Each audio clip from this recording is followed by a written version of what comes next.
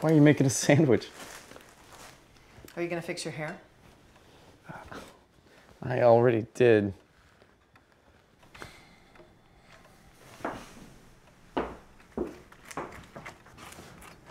Mom. You know I'm not cut out for those kind of places. You were very much so cut out for those kind of places. No, I'm not, and neither are you. Don't think I didn't see that, young man. You are a respectable boy who worked hard to get through college. And now look at you, Mr. Lawyer, walking around like you got all the money in the world. What have you really got? What? Well, I have a wonderful house, a great job, and a beautiful girlfriend. That's all she is. If looks could describe a personality, that girl would be uglier than a blind dog with one ear. Mom.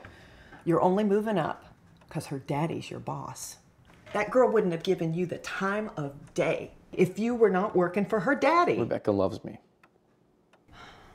Baby. There's the wicked witch now. She's outside. I need to go. You sure you don't want to come? You better go. I'd hate for her to have to come to the door. All right.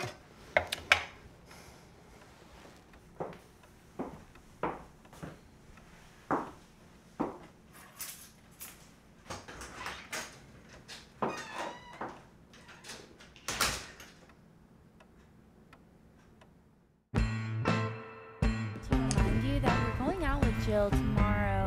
I know, I think I told you. Well, it doesn't really matter anymore. I mean, we're going out with him tomorrow, and I'm super excited because she's like one of my best friends in the whole world.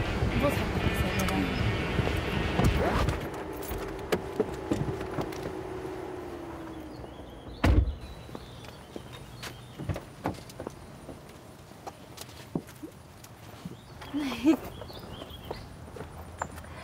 Keys, please. You know, if you wanted me to drive, I do have a car. I know it's your car, and I know you love it, but it's so loud and old. Keys, please.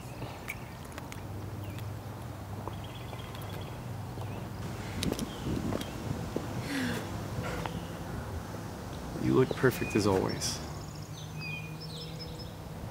I think I need a necklace. That suit looks nicer on you than I thought it would. Thanks. Now you need to be on your best behavior. My parents have been coming here for ages, and I don't need you ruining any reputation they've built here. So you act like I've never eaten before, like at a restaurant with your parents. Yes, but this is a little different. Just be on your most perfect behavior. No wisecracks. Just sit there and smile and look good.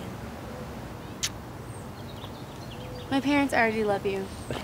There will be no problem. Daddy!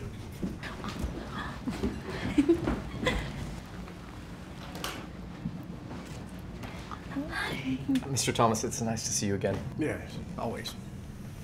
Mrs. Thomas, how are your geraniums? They're looking just beautiful, Bobby. Thank you for asking. Just this past week, I had some tulips planted because I thought the colors was gonna go beautifully together. How she finds time to worry about them plants, I have no idea. It is nice to have a hobby. It is so relaxing. By the way, you can't spend all your time thinking about work. Well, your time has definitely paid off. I'm constantly telling my mother how jealous she'd be if she saw how beautiful your garden was.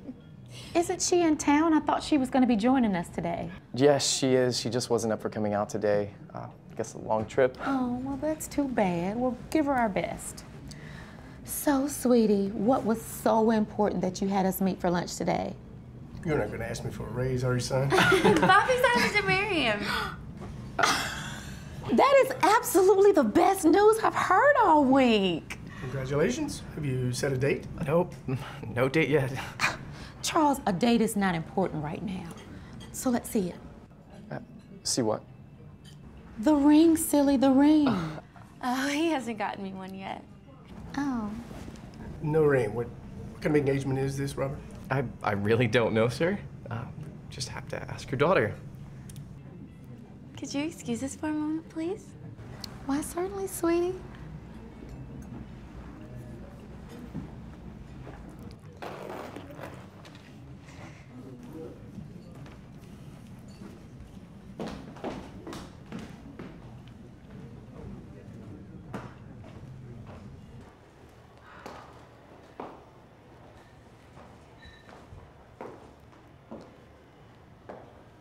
Is there a problem? I don't appreciate your smart-ass remarks toward my father. you don't appreciate my smart... So when were you planning on telling me we were getting married? We have been talking about it, have we not? Yeah, but that was months ago, and you never... But you never... Are you trying to say that you don't want to marry me? It's just that Why are you being so mean to me? I'm not being mean. It's just that I'm not quite ready for this yet.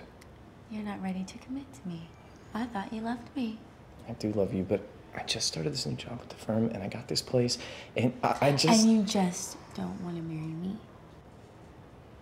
That's not what I meant, Rebecca.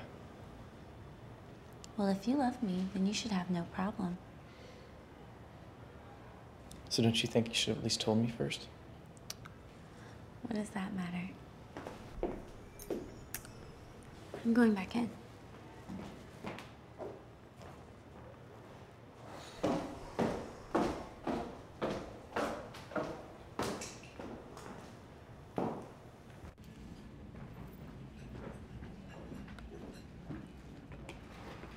Is everything okay? Just fine, Mother. I think we should have the ceremony here, out in the green maybe, with pink rose petals sprinkled all around. Yes. Your mother can handle that. That's what she does after all. But, sweetie, no pink roses. We need something a bit more sophisticated. You are not 10 anymore. Now, Bobby, Robert, I guess I'm gonna have to give you a raise after all. Sir? I can't have my only daughter marrying a poor man. Oh, Bobby? I don't know how to say this, sir, but You don't have to thank me, son. Especially since you're gonna be working for that new paycheck.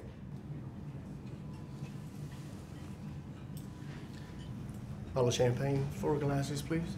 Yes, sir. Mr. Thomas, Mrs. Thomas, I can't marry your daughter. Right now, I can't marry your daughter right now. I mean, she's wonderful and beautiful, and she's made me a better man, which is why I want her to be my wife, but I can't marry her just yet. Well, son, it's not like the wedding's tomorrow. You'll be fine. Sir, I don't think you understand. He understands just perfectly, Bobby. So just be quiet, okay, sweetie?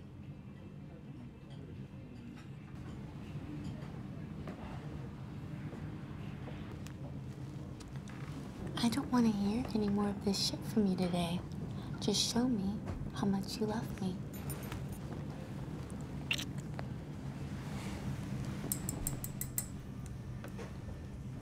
To our beautiful daughter for finally finding someone. Bobby, you are intelligent, respectable, well-mannered, and honest. And a lawyer.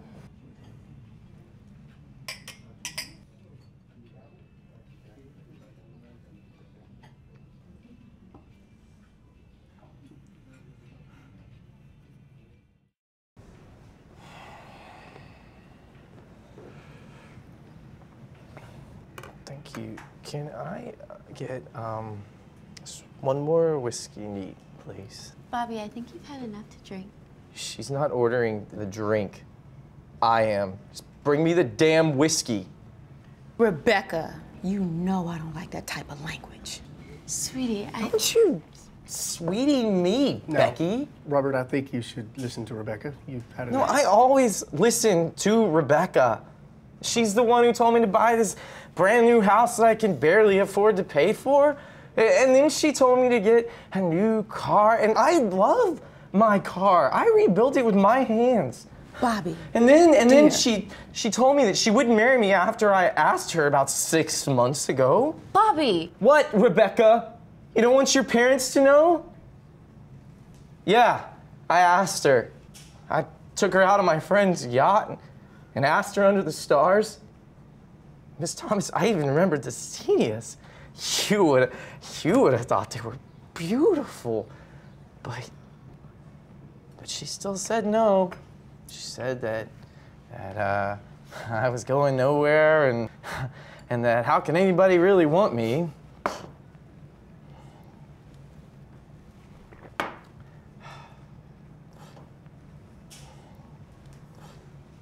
It's you. You wanted me.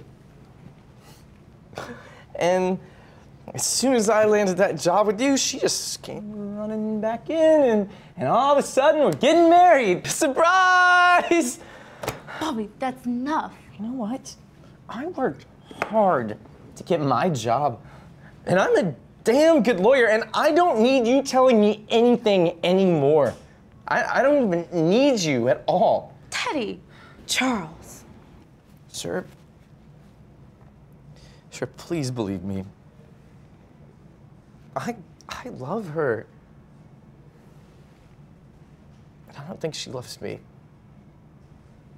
And I don't know what she wants really. I didn't even know she wanted to marry me until today. Just please just let me keep my job. Charles, do something now. Come on. Oh God, just please don't fire me. I'm sorry. I'll marry your daughter. I promise. Just please let Shut me up, keep son. I'm taking you home. You are?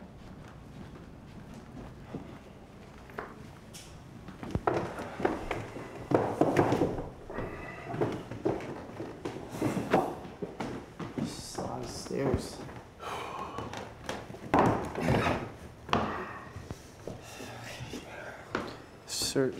Sir, I'm sorry. I'm sorry. It just sort of all came out. I'm just not like this. I swear. I don't even know. I don't even drink. Well, maybe I might have a couple beers when I go out with friends, or maybe like a glass of wine at dinner, but rarely whiskey. I don't even know why I went with whiskey, but I'm just not like this. I haven't even been drunk since college. Well, I mean, that's not true. Maybe like right after Rebecca. Robert. I don't. Shut up. Yes, sir. Taking you home because I want you to be rested up for tomorrow. What's tomorrow? Morning meeting, 8 o'clock. Remember? You're gonna have to work for that new paycheck, and I don't want you to be late. So I'm not fired? No, Robert, you're not fired. Oh, thank you so much. Thank you so much. Yes, sir. I'm sorry. Promise me you won't call my daughter again. I'm down the leader number right now. Good man.